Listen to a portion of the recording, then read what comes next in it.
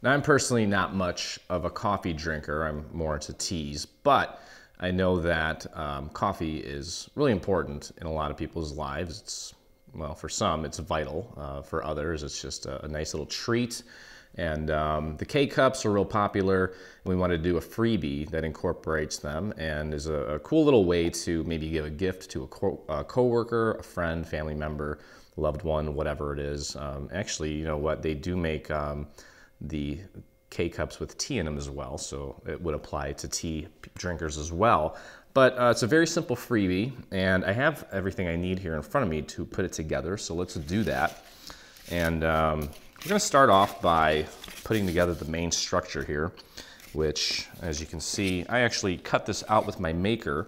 Now, while I love it, I noticed that with some of the smaller tabs, the pressure just isn't what I expected it to be. But it still works. In some ways, I prefer the perforated marks because it does give me a cleaner fold, but this aesthetically looks cleaner. Anyway, I digress. What we're going to do is we're going to assemble this first, and this may seem kind of weird because we don't usually do things this way, but what we're going to do is we're going to take this tab, and because I like to work flat, we're going to glue this down like this onto this portion here, wherever it ends up. As long as it's flat, it's going to end up in the right spot. So let's get our glue on this little tab here, or this long tab actually. This is the largest tab on the project. And make sure you get your glue right out to the very edge there. Right up to the very edge. And then literally fold it at this fold here, and then make sure that you tuck that tab under and just press that down. And make sure that it's nice and flat, completely flat as you're pushing this down. It will naturally find the place it needs to be when we do this, and it's also going to make the assembly that much easier, because the only thing we're going to have to do then is kind of close up the box shape here. Okay, and so the next thing we're going to do is we're going to put our glue on these two tabs and close this up, and then we're going to glue that last little tab in from the inside. There's probably a couple ways of assembling this box, but I kind of like this method because I think it just works out easier. This tab here, obviously you want to make sure that you tuck that in, okay?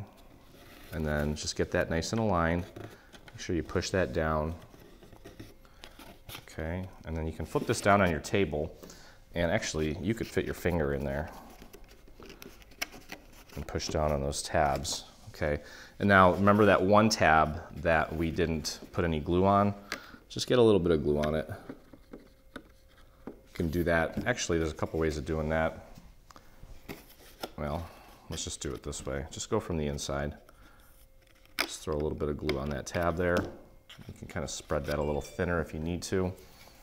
And then just push that down from the inside. Okay. So we're going to repeat that same process on the other side. Let's just get these two tabs glued down. Like that. And like that. Get a nice little line right out to the edge. This should go together in a snap. So pop that in as we glue these tabs down to this rectangular piece. Just run your fingers along the edges here. Just make sure that it's getting good contact there. Then you can put that down on your surface and push down from the inside on those two tabs. And that just leaves that one in the little corner there. Plenty of room to get your little glue bottle in there and just spread that glue around a little bit. And then you can see that tab there. Just push that down nice and flat. Okay, so that is step one. Very simple. Make sure that we got it nice and straight. There we go. Okay, and we've got this little piece here that's going to go on the back, and that is just going to help sturdy up the actual structure itself. So grab your glue and make sure that you get that glue out to the edges here. You know, actually be able to pick this up by using your little finger there in that little hole. Or you can just hold it normally, whatever. Okay, so just gonna glue that right onto the back to kind of sturdy that up a tad. And you can actually put that down on your surface and push down here as well as on the inside. And make sure you get it down at the bottom as well. And actually you've got room to kind of write a little message on there if you want. Okay. Next thing we're gonna do is we're gonna glue this piece on like this. Okay. So let's get our glue. Let's just do half of it right now. Let's do the actual part with the K-cups here, or the K-cup holes. K-cup. Sounds like cupcake backwards. And now I'm hungry. Okay, let's get our glue out to the edges here. Okay, and start with the hole section. I think that's going to make it easier for us. Just get those holes nice and lined up. Okay, make sure that back here that it's looking nice and centered and flushed, or flush, not flushed. We don't want our little holder to be sick. Our holder has walking pneumonia. That was a joke. All right, now let's get our glue on the rest of this. And I mean, we could have put the little snowflake on before we did this, but I think it's fine because we can still work on this flat. Here in just a moment, I'll show you. All right, so pop that back into place. I'm gonna push that down like this. That's why I don't think it really mattered which way we did it. Okay, and then we've got our little snowflake here to give this a nice little wintry feel. We're gonna actually align that nice and flush with the bottom. So let's do that. And you don't need to get glue on every single inch of this. Should only take a little bit of glue to get this to hold. And this is a nice glitter. So if you wanted to, if you're using glitter and you have this non-porous back, you could actually put a lot more glue on there because you'll have a lot more time for it to, before it sets. Just make sure you get it nice and centered. I did ink this with a nice turquoise color so it blends in to the color behind it a little bit nicer. Okay, and then one thing that I just noticed here, and I'm gonna fix it, is grab a scrap piece of paper here. Got a little area of this little top panel here that just didn't hold very well. So I'm gonna throw some glue on a scrap piece of paper, kind of tuck it under there, paint a little bit of glue right on that area and push that down to make it look nice and smooth, nice and clean. Okay, let's take a look at our K-cups here. There you go. A little toasted hazelnut. Okay, that just leaves our little, well, this is actually like a kind of a coffee bean overlay. That's gonna go right on the front here like so. And it's got a little room for a nice little caption that we have. So let's get that glued down.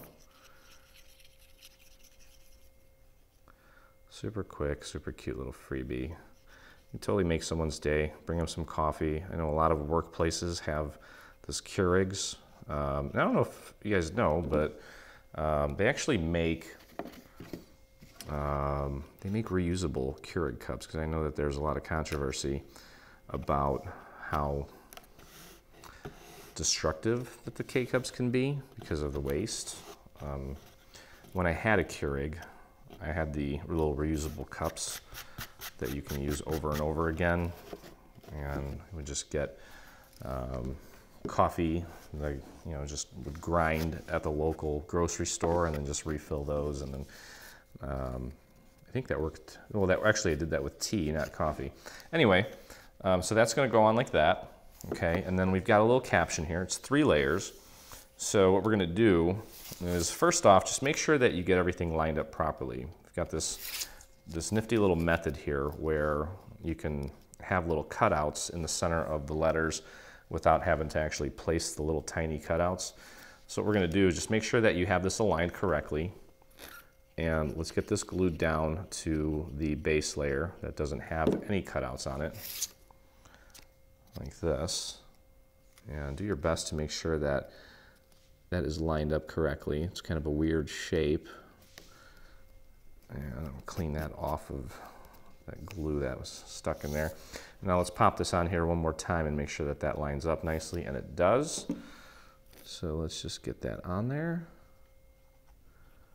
And we're gonna have ourselves a completed project here. Okay, so get that on there. I've got a little excess glue, but I'm just gonna dab that off. Get that nice and centered, nice and lined up.